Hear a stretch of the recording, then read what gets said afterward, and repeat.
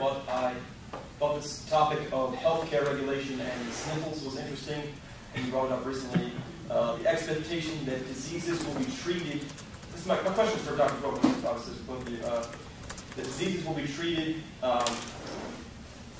not for emergency rooms or even doctor's office as a cost for healthcare. For example, as making hospitals less safe because of the sniffles, because of bacteria and viruses, that the regulations might lead people by way of an expectation that healthcare will pay and treat anything. That this might be a hidden cost. Is that what you were saying? Is that a reasonable? I'll just say quickly, I mean, just to clarify. All I said was because emergency rooms are free, right? They have to treat you no matter what you. If you go in the evening to an emergency room, you're right. They don't take a day off of work. They all go in the evening. And I've been to an emergency room with real issues in the evening, and what you get is long, long lines of people because they're not feeling well. Not because they have a life-threatening disease, but because they're not feeling well. They use it as their primary care physician. And that cost has to be borne by somebody, so it's borne by those people who pay insurance. And that's the fee rider problem that you get in the healthcare markets as they were before Obamacare. And it's still are because so many people are still uninsured. But that's just a point of clarification. I don't think it's essential. Do you want to take another question? Sure, you give it the bottom. Oh no, we can have a whole discussion about it. Very briefly. So if you're concerned with that kind of stuff, you go to Western Europe. U.S. has a very peculiar system because we provide health insurance only for the elderly, and that comes from Social Security. That's the only country in the world. It's Medicare. Medicare, yes. So it's for the elderly. So that doesn't happen. If you go to Europe, you receive health in most Western European countries on the basis of being a citizen, like the story I said about public. So once you have that, and there is a mandate of the state of doing that, the costs are lower too. And they do treat everybody in the hospitals, and it's cheaper, and they do have better health outcomes. So should we? And they're more equalitarian societies. Oh, I'm for public health. So should we debate this since we brought it up? So we might as well end with this. Yeah, I disagree thoroughly.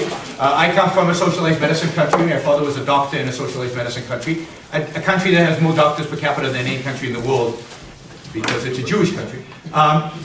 And if you're really sick, my father would advise you to get on a plane and get to the Mayo Clinic if you can afford it, in spite of all of that.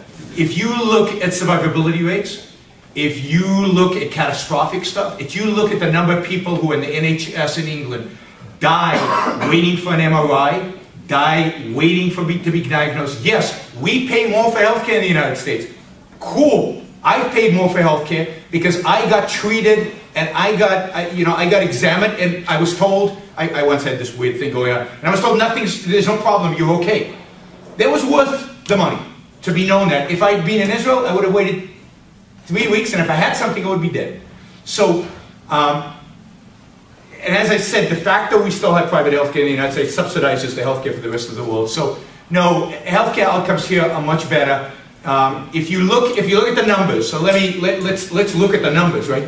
If you're a Swede in the United States, you live as long as a Swede in Sweden, or maybe longer. Look at the data. If you're a Japanese in the United States, Japanese live longer than 80 people on the planet. If you're Japanese in America, you live as long or longer than a Japanese in Japan. When you control for the fact that we are so diverse, and that there are enormous genetic factors that determine longevity, then the differences in life expectancy disappear in the United States. And that's true of a lot of things when you compare Scandinavia to America. If you look at Scandinavians in America versus Scandinavians in Scandinavia, they're just as happy, if not happier. They're wealthier than their Scandinavian brothers. Come on, man, that argument, yeah. It's true. Yeah, sure, of course it's true. Yeah. If you get Scandinavians that arrive in the 19th century that are white and blonde and are part of the wealthy part, yeah, sure, they've done very well, and they have the best healthcare kids. It doesn't matter if it's private or not. And then you're putting together African Americans that we imposed 400 years of slavery, and according to you, it's tough luck. And then